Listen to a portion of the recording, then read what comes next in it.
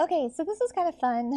This is a really random thingy that's a application of a floor function. If you're looking for the largest power of a prime number that divides n factorial, is this summation here. So basically what you're trying to do is if you're trying to find the prime factorization of like n factorial, you could use this method eventually to, if you list all the primes beneath that number and then go nuts, then you're in good shape. So let's say I was going to try doing 20 factorial. Okay, so the first question is, if I was going to be factoring out 20 factorial, it's going to have a prime factorization of 2 to the something, 3 to the something, 5 to the something, probably at some point. The question is then, how many 2's? All right, so if I list the numbers 1 through 20, so all these numbers are getting multiplied together. So the first question is, like I said, how many 2's are there? So there's 2 here, there's 2 of them here, there's 1 here. There's 3 of them here, there's 1 here. There's 2 of them here, there's 4 of them, oh, there's 2 of them here. There's 4 of them here, there's 1 of them here, and there's 2 of them here. So if I'm summing these by rows, I have 1, 2, 3, 4, 5, 6, 7, 8, 9, 10. I have 10 of them. And then I have 1, 2, 3, 4, 5 of them. And then I have 1, 2 of them. And then on the fourth row, I only have 1 of them. So these here are the counts per row of how many 2's I have if I factor it out. Okay. So the question is, well, how would I get these numbers just looking at the number 20? All right. So the way to get a 10, well, this is, okay, I'm multiplying it by 2 because that's how many 2's there are. But if I'm just looking at just the count, then I could do this. I'll just do it like this. Just do the flat up count. In fact, I'll just rewrite it to make it like a count. So for the count, I have 10, I have 5, I have 2, and I have 1. That's how many 2's are there. I guess I probably shouldn't have added them together anyway. That was kind of a weird thing to do. But anyway, how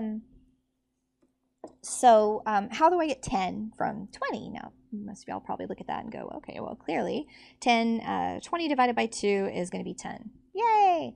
Well, how do I get to 5? Okay, so 20 divided by 4. Well, yeah, that's 5. Okay, I'm starting to see a pattern here because this is 2 to the first. This is 2 squared. So to get to 20, to get to the 2, so clearly be 20 divided by 8.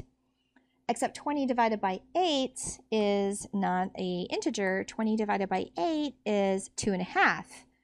Oh, so I have 2.5, but I wish I had 2. So I actually want to take the floor of that. Same thing for the 1. 20 divided by 2 to the 4th. It's going to be 20 divided by 16. I'm getting 1.25. So I need to take the floor of that. Now, taking the floor of these here doesn't give me any problems. Taking the floor of an integer just gives me the integer back.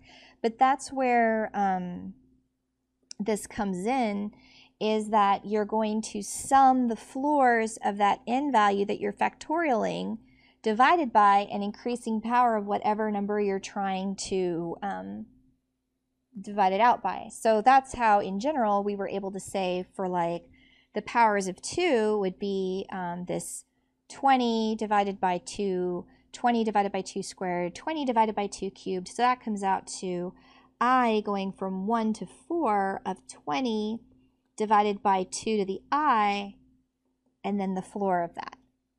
Okay, so that's the same thing that we have here, except this is just accounting for the fact that it doesn't know how high up. I mean, technically, you could also divide 20 by 2 to the 5th, 20 divided by 2 to the 5th, but you're going to get 0.625, and the floor of a fraction is just 0. So, or floor of a fraction less than 1 is just 0. So you can, the official definition goes up to infinity, because once you get above the value of 20, then it's just done. So how would we know if we're going to code this how high up we need to go? Where does this 4 come from? Well, again, this is similar to if you were watching the video on doing base conversions. We need that 2 to the n needs to be less than or equal to 20. Okay, so if that's our max or something like that. but n has to be an integer. So I can say, okay, well that means that log base, well, let's say n needs to be less than, I'll do it that way, n needs to be less than log base 2 of 20. But because I want it to be an integer, that means specifically that I need to take the floor of log base 2 of 20. So remember, I can do log of 20 divided by log of 2. That gives me 4.32. Take the floor of that, and that would be the 4 that I'm looking for, which is the 4, the FOUR, that my for loop, FOR, is going to work. Okay? So what's kind of cool about this is if we want to kind of code this up, then what we can say is, so basically for any number n that I'm trying to do, if I'm trying to do the factorization of n factorial, I potentially need to include every prime number that is less than n itself. So if I was going to try and write this kind of up in pseudocode before I go to MATLAB, I would say, okay, so for every p in primes, well, like the set of primes that's less than or equal to n. Obviously, if n is prime, then its factorization is pretty simple.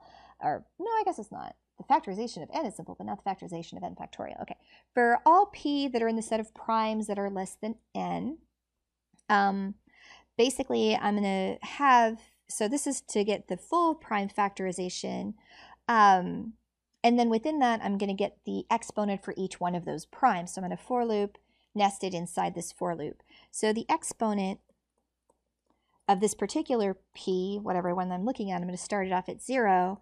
And then for some k going from 1 to log base prime of n, I'm going to, again, take the floor of that.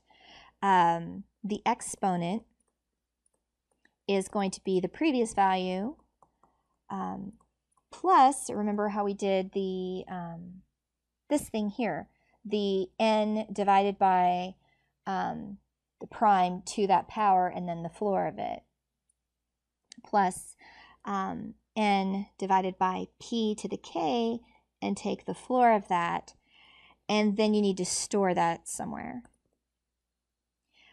So that we can eventually get the full prime factorization of it. So that's kind of our pseudocode. Now our next goal is to go and put this into MATLAB and see what we can do with it.